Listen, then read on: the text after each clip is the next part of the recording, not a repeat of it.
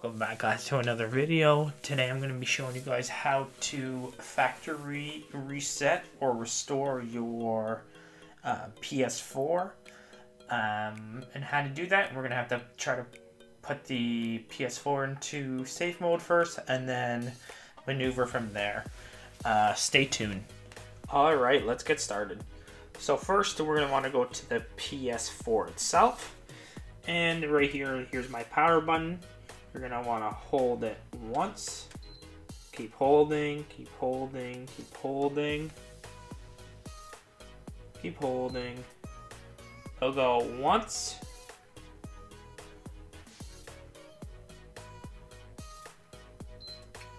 and it'll turn off. You can see on the screen there's nothing. And then now let go. And then now you will want to push and hold again when the PS4 is off right now. So push and hold. So that'll be one beep. One more beep. And then right here, it'll say safe mode, connect dual shock 4 using USB cable, then press PS button.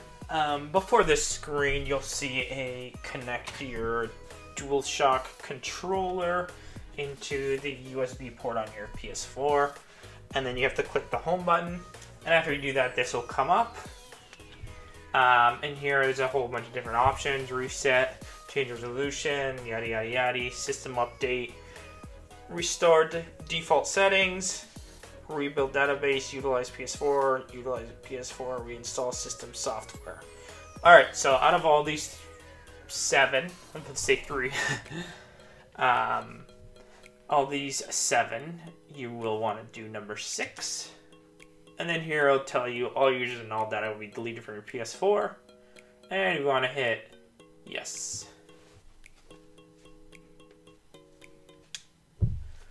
And here it will delete and restore your entire PS4. So what you can do is do a little dance, or go get some coffee, some tea, do whatever you gotta do, go to the washroom. I'm doing a little dance right now just to keep me occupied. System's gonna turn off and then it's gonna turn back on.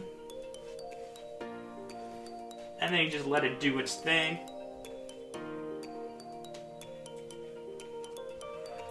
Ding, ding, ding. Might do it a few times. Don't panic. Everything's gonna be okay.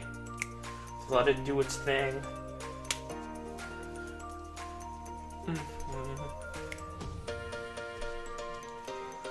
Getting system storage.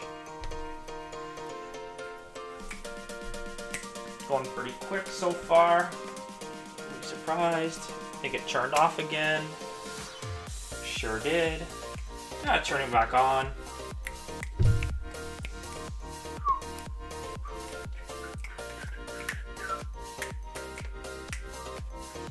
PlayStation logo.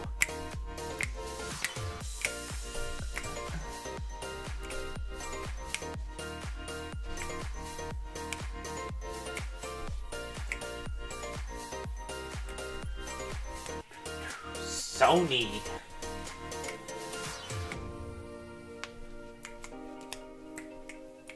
Okay, now you're gonna see this, and just like before, connect it.